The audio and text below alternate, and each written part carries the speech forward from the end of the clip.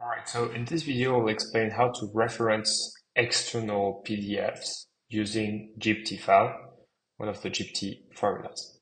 So here we have the Declaration of Independence on the White House government website. We're gonna save, copy paste the PDF link, and then we're gonna tag GPT File here.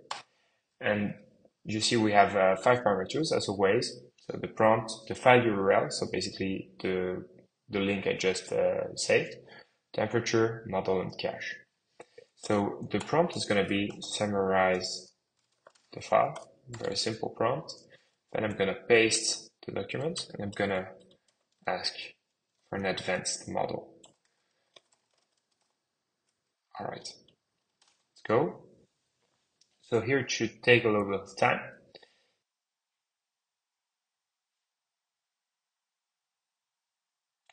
So here we see that it explained kind of the data.